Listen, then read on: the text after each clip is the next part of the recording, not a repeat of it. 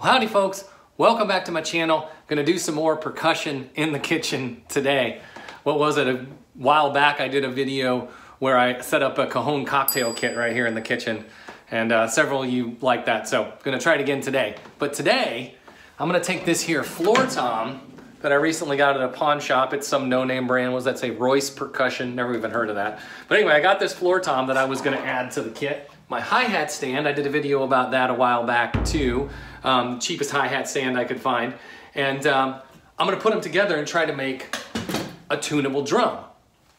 Now, if this sounds familiar to you, there was an Instagram post by a user called Arth Dubois, and he's a percussion guy, and he had done this little clip a while back where he did exactly that. He put a hi-hat inside of a floor tom, made it tunable. Then several YouTubers have done it since, so there's several YouTube videos like this already out there. This is in no way meant to be an original video, but I wanted to try this because I think it sounds like a lot of fun. Off camera, I tried to find the center of the drum here, and there's several lines. I'm not even sure if you can see that, but I think I found the center. It took me a while to remember how to find the center of a circle. So what I'm gonna do is I'm gonna drill a hole through there. Now, when I did this video of the hi-hat stand, I had mentioned that the clutch, this is the clutch that it came with. And I had mentioned that this clutch was not the greatest. So later I got a better clutch for it, but I'll just go ahead and use this one today because this is just a spare at this point. Let me grab my drill gauge here. So, okay, so it looks like this is a 25/64, which I don't have a bit that size, which is just a little bit larger than a 3/8. So maybe I can make a 3/8 work.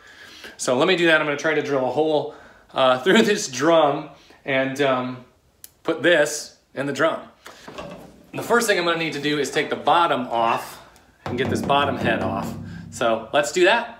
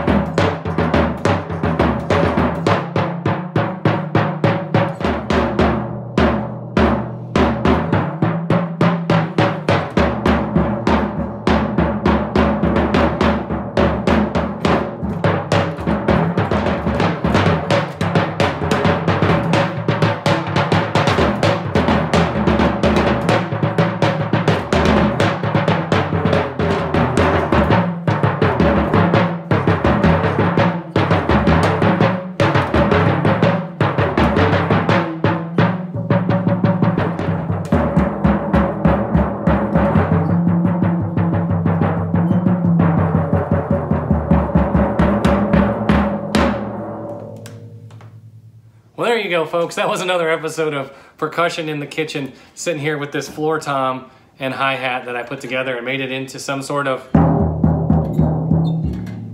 tunable drum. Why not? Hey, if you like this kind of videos, I do have a playlist of all my percussion videos. I'll put that in the description for you.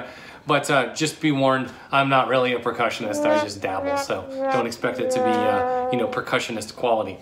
That said, if you like this video, I would really appreciate it if you would give it a big old thumbs up for me. And if you like my channel, please go ahead and hit that subscribe button over there. I'll see you guys soon.